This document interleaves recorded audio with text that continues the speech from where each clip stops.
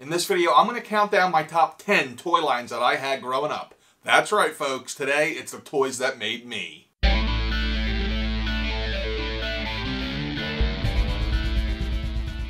What's up, friends? Welcome back to the channel. Welcome back to Nerdzoic.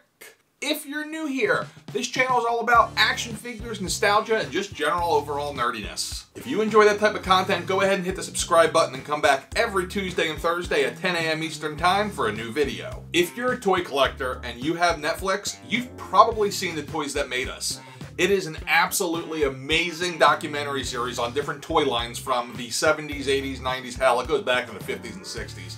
That made us what we are today as a culture. Each episode focuses on a different toy line.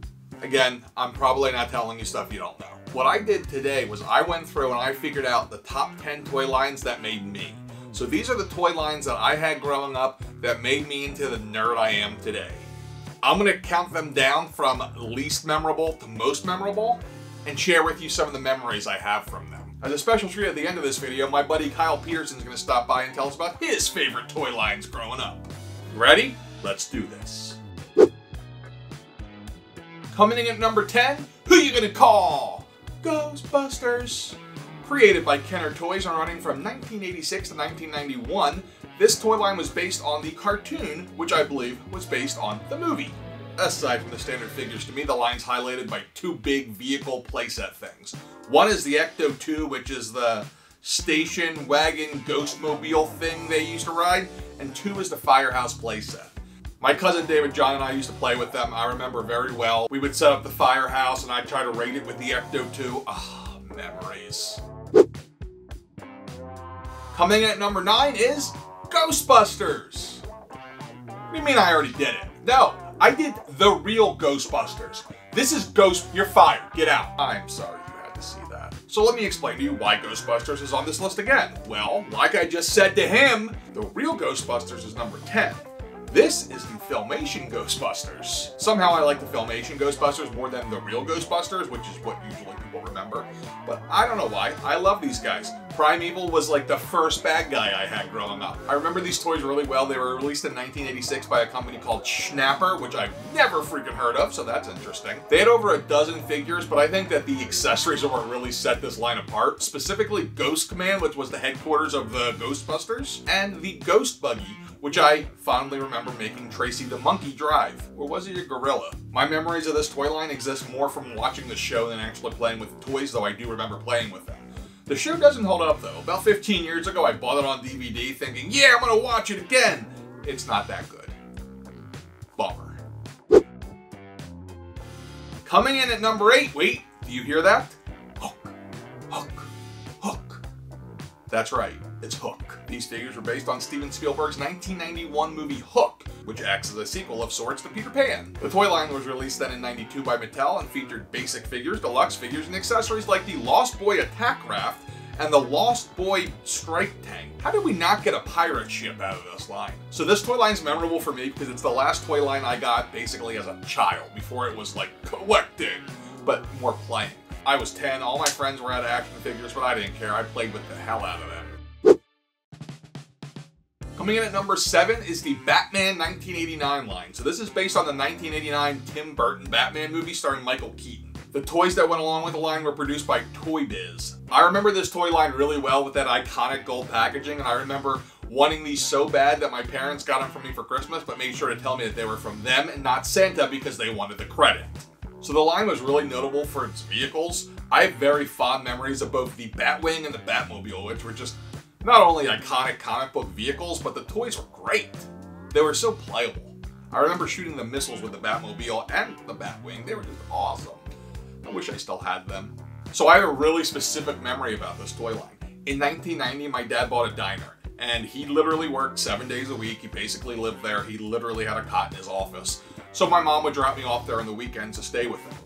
I remember on one Saturday, we left, probably between lunch and dinner, I would guess, and he took me to the mall. I don't remember what mall, but he bought me a Batman figure, and it was a Batman figure that had like a grappling rappel hook, and I took it back to the diner and played with it. I specifically remember tying him off above the steam table on a shelf and trying to glide him through, but he fell in the mashed potatoes. Oops. Coming in at number 6 is Dick Tracy. This line was released in 1990 by Playmates as a tie-in for the film that came out that year. It was a total of 14 figures and 2 vehicles. They have a great cartoony look to them, and I remember having them fight my WWF Hasbro figures. I think they were like managers in my little made-up figure mind. My most fond and stressful memory of this line is looking everywhere for the blank, aka Madonna. As I was researching this video, I found out why we couldn't find it. Apparently it was a freaking Canadian exclusive.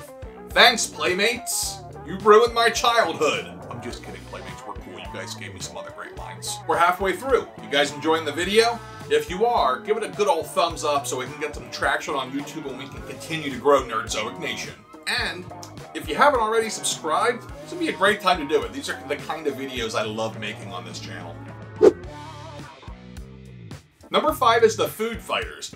Not the Foo Fighters, that's a band. This might possibly be the weirdest toy line and the shockingest toy line on this entire list. Also shocking is how expensive it is to pick these darn things up now. It's absolutely crazy the values that these are going for on eBay.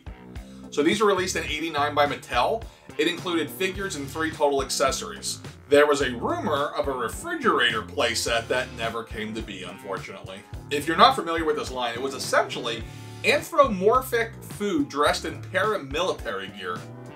So yeah, if that sounds like it was a food military mashup, it's cause it was. Can you just imagine what the meeting was like where someone actually pitched this? Hey, Jim, you got an idea? And he's like sitting there with his taco and his pizza, and he's like, what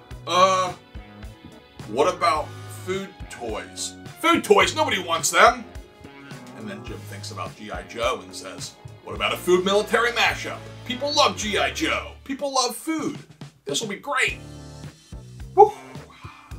By the way, if you're wondering what kind of names they used, how about Private Pizza and the Taco Terror? Yep, those are real. Pixel Dan did a really great flashback video of this years ago. It's a really old video, but he did a great job going over this line. I'm going to link above. Take a look at it, and you'll know what I'm talking about. So I have a really weird memory of this toy line. My parents had a deck off their bedroom window, and I specifically remember the good guys throwing the bad guys off the deck. The good guys won, though. Coming in at number 4 is He-Man and the Masters of the Universe. Alright, so everybody knows He-Man. This isn't like the Food Fighters.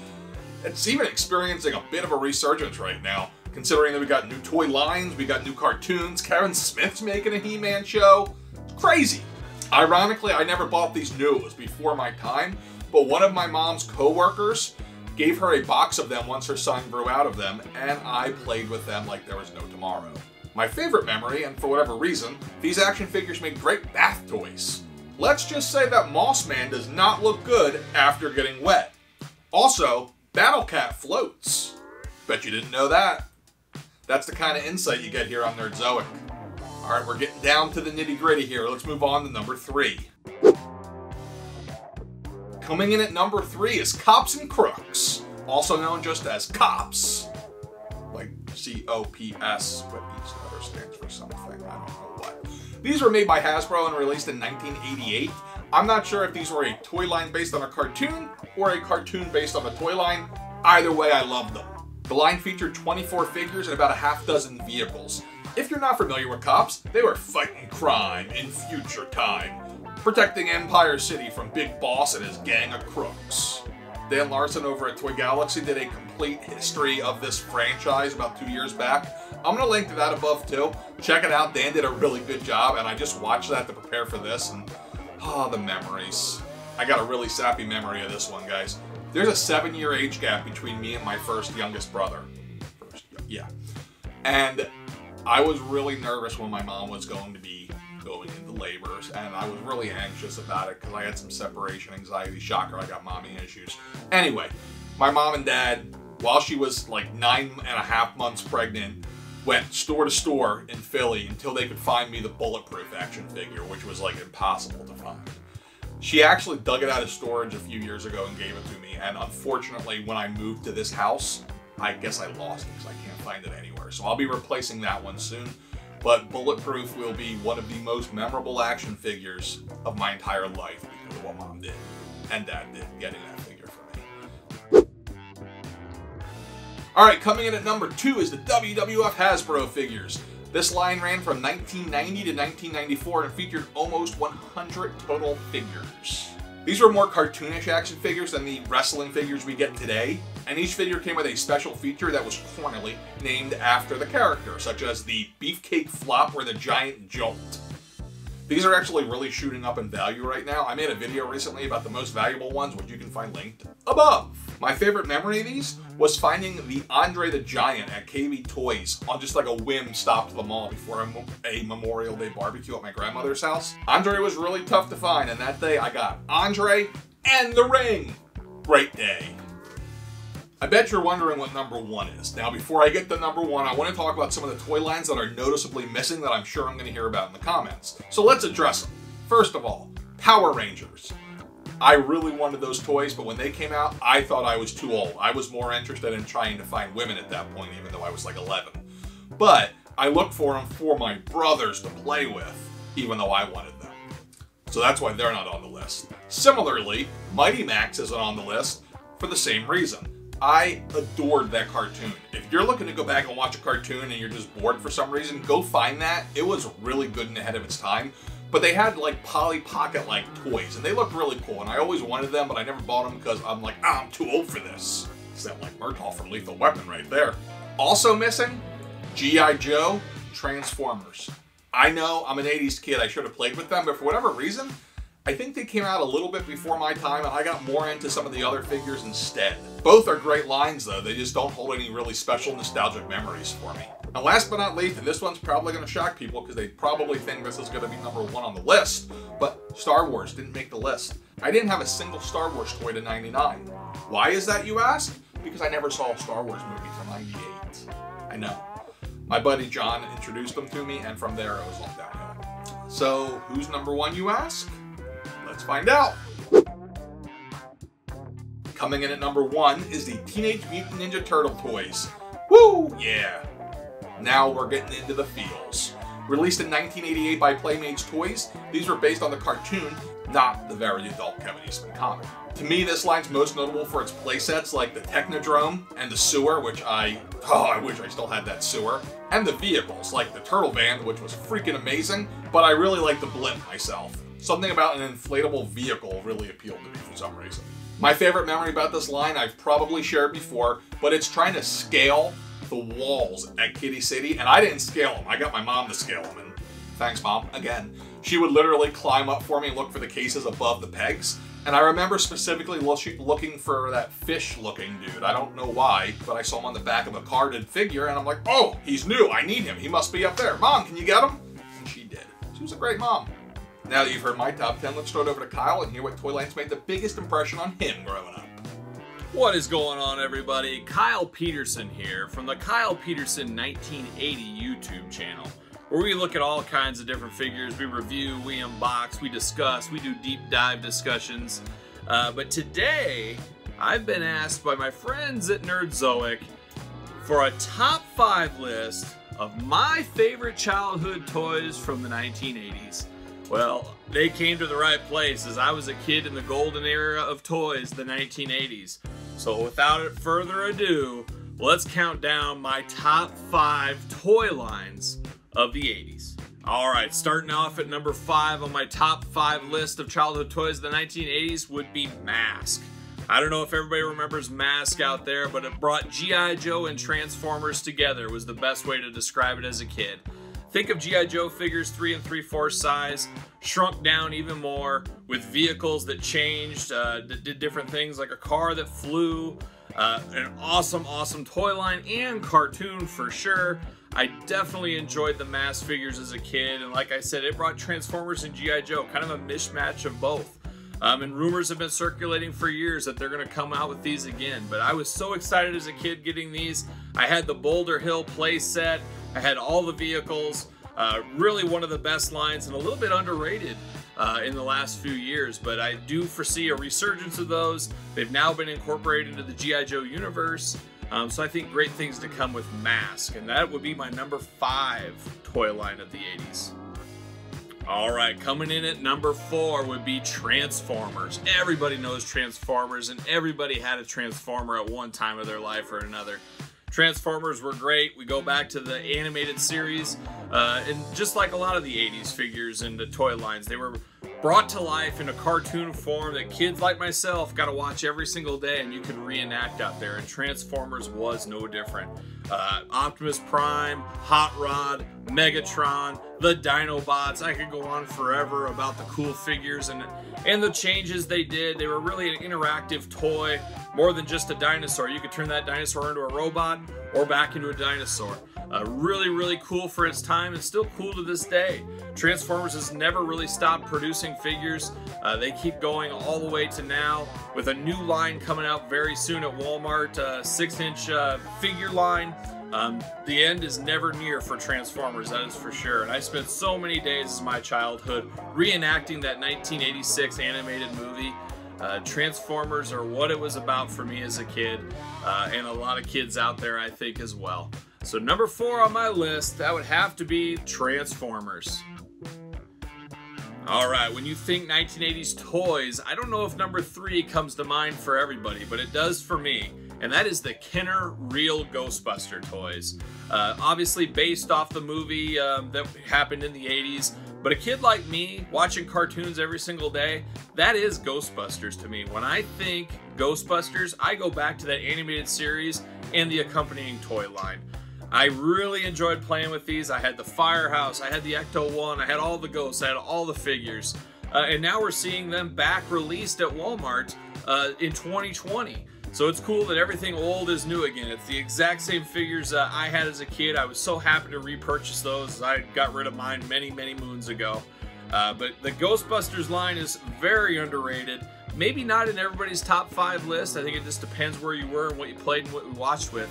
But number 3 for me, and they hold a very special place. So that is the Kenner Real Ghostbusters at number 3. All right, we're down to number 2 on my list. And if you guys follow me on my channel, you'll see a lot of this stuff on my channel. Number 2 and number 1 is about as close can be. Maybe you catch me on a different day, 1 and 2 might be flip-flopped. But as of right now, as of me making this video, number 2 for me would be the LJN and Hasbro WWF figures. I was a kid of the 80s that loved professional wrestling. The Ultimate Warrior was my universe as a kid. I absolutely loved wrestling, and I loved reenacting them right there on the floor, and I had them all. That was my number 1 wanted thing when I would go to the toy stores most of the time, was the LJN or Hasbro's. LJN's being first, Hasbro's being second. I'm at the age where I got the best of both of those. People that are a little older than me only had the LJNs. People a little younger than me only had the Hasbro's. I was at the perfect age to enjoy both of those simultaneously and be there for the glory years of both of them. So those are 2 heavy hitter lines. You see it in the resale value right now. I finally caved in the last few weeks and said, you know what, I'm going to re-get my whole entire LJN collection.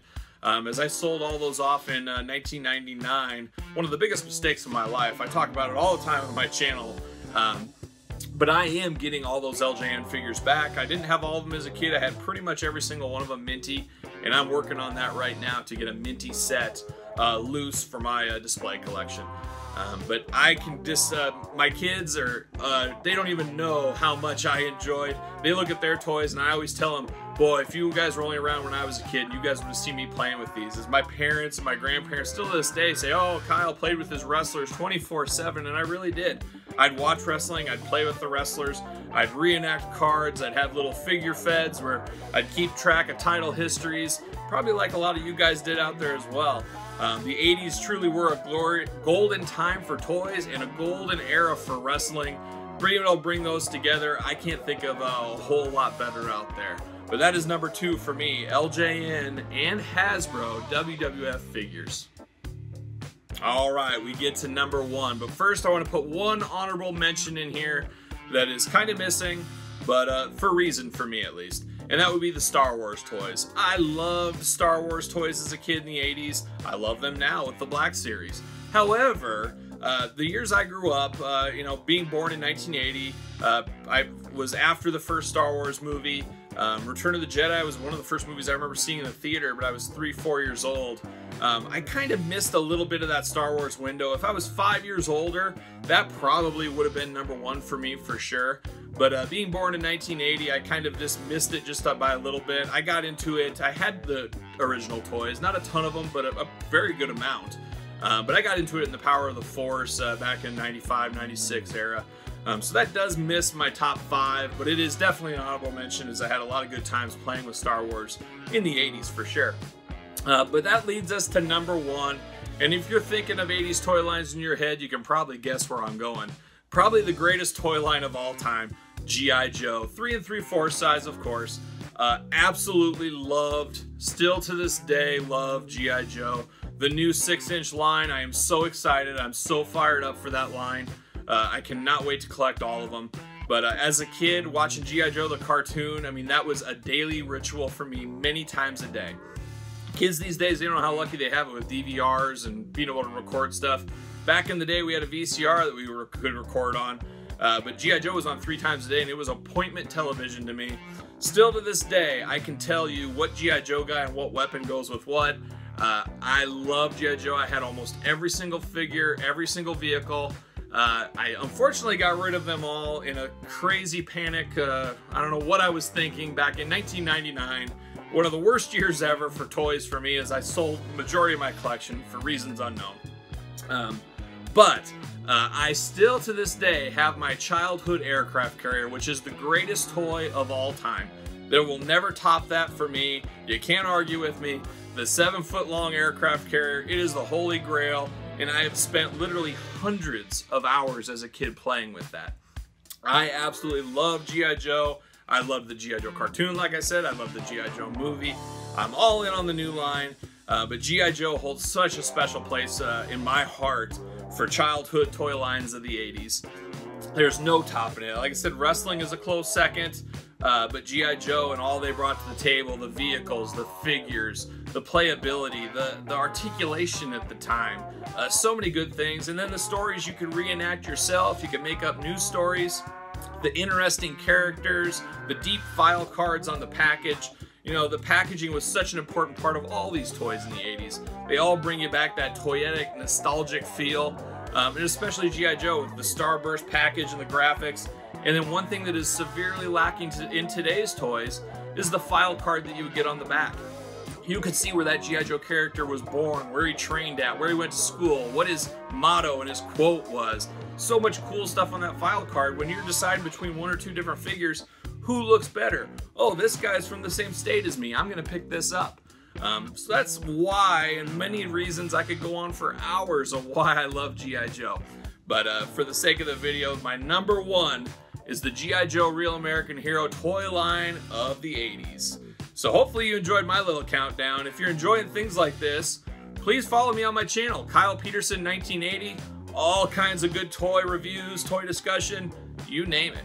And I thank Nerdzoic for giving me the time to talk about my top 5 items and toys from the 1980s. You've heard mine, you've heard Kyle's. Now tell me, what are the toy lines that made you?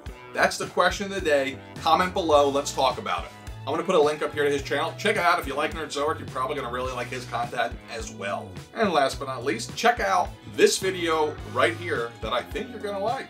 And until next time, stay nerdy.